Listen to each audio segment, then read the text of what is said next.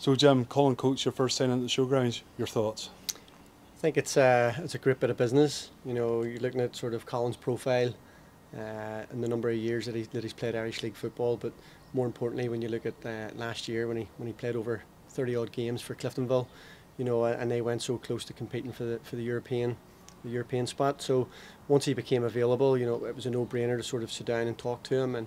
And to be honest with you, the talks didn't take too long, because what we sort of put to him, he seemed impressed by it, you know, and it was more so probably that his will to want to be here, and he engaged in what you sort of the thoughts and plans that we have going forward here for next season.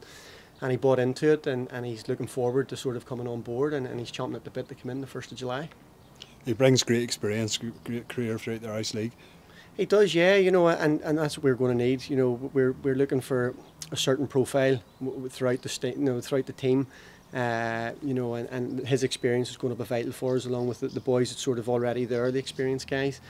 You know, we'll be looking to sort of identify in certain areas of the pitch and a certain type of player, but certainly centrally he fits what we're sort of looking to do here. And you know, got to give massive credit to Cliff Ferguson in the talks that we had with Colin, and he had a quick chat with him on the phone before we met up, and that was a big help for us as well, you know. So he deserves massive credit in getting Colin here, and on bringing Colin to the football club. It's, you know, we've been getting messages back and forth about, you know, when it was signing this and when it was signing that.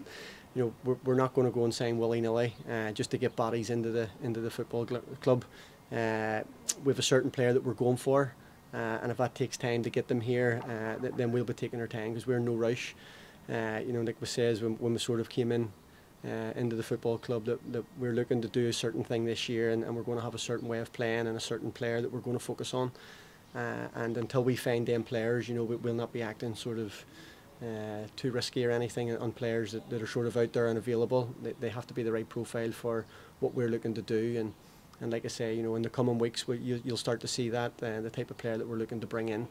And like I say, Colin, first signing, I'm delighted to get him in, because he's going to be a massive part of what we're looking to do this year. So I'm over the moon that he's come on board.